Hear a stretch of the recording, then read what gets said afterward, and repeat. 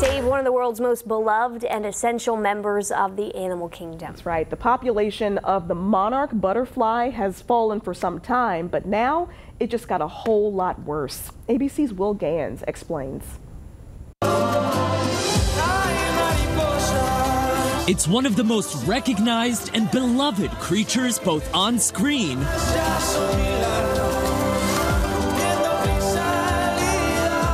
and in real life.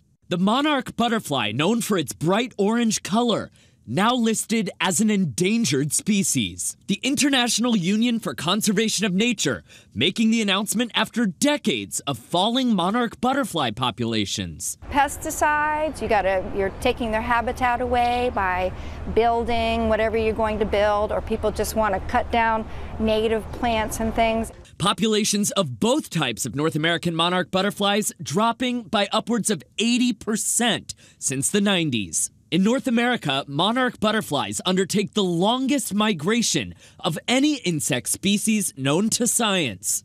Along the way, the butterflies acting as important pollinators, which in turn affects the rest of our ecosystem.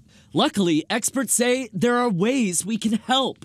Plant milkweed, because the mothers, they actually can smell their special host plant for over a mile away, all butterflies, and they smell through their antenna, okay? So if you plant their special plant, they will actually come. Milkweed is the only plant a monarch butterfly can lay its eggs on, and the only plant a monarch caterpillar can eat.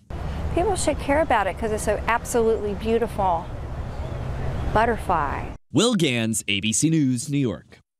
Experts also say planting flowers with lots of nectar helps adult butterflies who are in the middle of migration. Flowers like black-eyed Susans, hibiscuses, or salvia can help. So just go ahead and plant those flowers and let them come to you.